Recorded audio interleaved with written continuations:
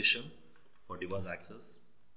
Like in the previous sections, we have seen how to authenticate the users by using the local or the external database. Now, once the user gets authenticated, you may also want the user to be authorized.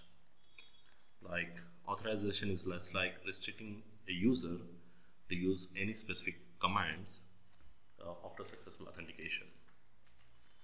Like if you take an example, you may have some different group of engineers like level 1, level 2, level 3 engineers, and you want the level 1 engineer, the group of level 1 engineers should be assigned some basic commands, like they can only use some basic show commands, ping or trace commands, some basic troubleshooting, but they cannot make any changes.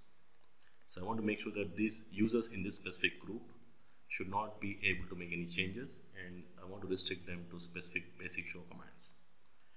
At the same time, I have a separate group of engineers who are level 2 engineers, and I want them to do everything what the level 1 engineers can do. At the same time, they can make changes to the configurations, let's say the routing configurations. They can make changes to router EHRP, OSPF, or any specific routings, but they cannot make any changes to other related things like VPNs or security stuff, because we have a separate engineers to manage that. And also they cannot erase any configurations.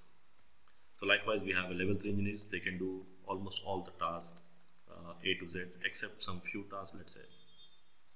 Or you have a security group of engineers. Their responsibility is to make changes to the VPNs, ACLs. They can modify some policies, but they cannot make any changes to the routing configurations, let's say.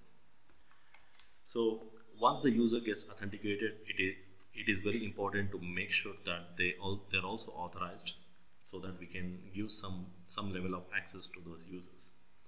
Like the WAN engineers, these are the permissions. Security operator engineers, we want to give these permissions. So again, just like authentication, we can either use a local database, because once the user is going to type any command, it's going to compare, because here what we'll do is we'll create a user and we'll assign something like privilege levels. We'll talk about more on this in the next videos. Now, when a user type in any specific command, it's going to verify what is the privilege level assigned to that and what are the commands associated to that privilege level. And based on that, the user will be only able to execute only the commands which are defined in that privilege level, which is associated to the user. And again, to do this, we can either use the local database. I can configure the router and the privilege levels and define the commands, everything we can do it locally. Or we can also do the same thing on the ACS servers external, where we'll create a user accounts here and we'll assign the privilege levels here. And every time you type in the command, we can tell the router to go and contact the ACS servers whether this user can execute this command or not.